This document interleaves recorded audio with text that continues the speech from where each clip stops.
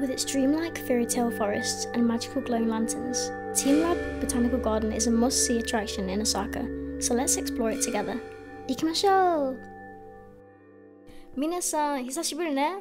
We've just arrived at TEAMLAB Botanical Garden in Osaka, so we're just going to give you our first impressions of the experience that we had. Yeah, it was so good, man. Like, overall, there was loads to enjoy, and we went when it was in the evening as well. Oh, I think you can only go in the evening because that's how you see the lights the best. First of all, it instantly hits you like this calming soundscape around you. It reminds me of yoga music in a way. Do you know what I mean? Yeah, 100%. It's so relaxing. He's laughing at me because I called it a calming soundscape.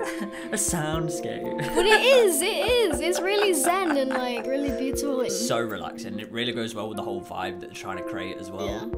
So you make your way through the forest and you see these like illuminated alien looking eggs, like something out of a sci-fi movie. It's really cool. It just makes you want to touch them. Well, I think they move, like they like wobble a bit. I was a bit apprehensive like whether you're meant to move them, but you can. You're more than welcome to nudge them. It reminds me of like a Ghibli movie. Do you know the little Kodama spirits in like Princess Mononoke? They're just really cute. So as you can see, it's just really like ethereal and fairy-like aesthetic to it. It's just really calming and really peaceful. Yeah, you feel like you're in a kind of fantasy forest. It's the best way I can think to describe it. There is a sense of like surrealism about it. It's like you're in a dream. As a side note, if you struggle with anxiety and stress in your daily life, this would be like the perfect destination to come to, wouldn't it? Like, 100%. Even by yourself, just to get away for a bit, it'd be perfect. Yeah. So you'll notice as you're like walking around the forest, there are different types of eggs. Yeah, you get some that have like the kind of milkiness to them, and then you get some that look like they've just taken like a galaxy and put it in an egg. Yeah. Like they're a little bit more intricate details in the middle. Like they're personally my favourites. It looks super cool. And, like, you kind of like want to take one home and use it as like a mood night lamp. Yeah, you could literally, you feel like you could just chip a little bit off. Yeah. And that will just go perfect, just next to you. But yeah, when we first went, we didn't realise the difference. Like, I thought they were practically the same. So it's something to look out for, isn't it? Oh, 100%, yeah, because it makes you appreciate it when you're there too. I think the name of them, you can find all the names of the artworks on the website.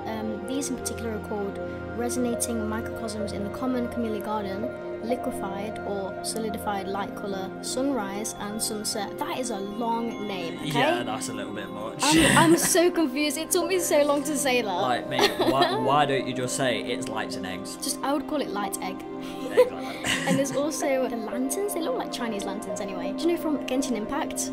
Oh, I don't know why it reminds me of that. And there's also the bigger eggs. They kind of look like giant egg timers. Oh, yeah. Yeah, they're absolutely huge. And, like, at the same point, they do encourage you to, like, walk through them to slightly move them out of the way because they're weighted anyway. They're just going to go back. You could get some really good Instagram posts on there, couldn't you? Instagram videos and things. You most certainly tried, I'll tell you I did. I tried too hard. So there's tons of different artworks. And as Lucas said earlier, like, they change all the time. So it's something to look out for, what you want to see.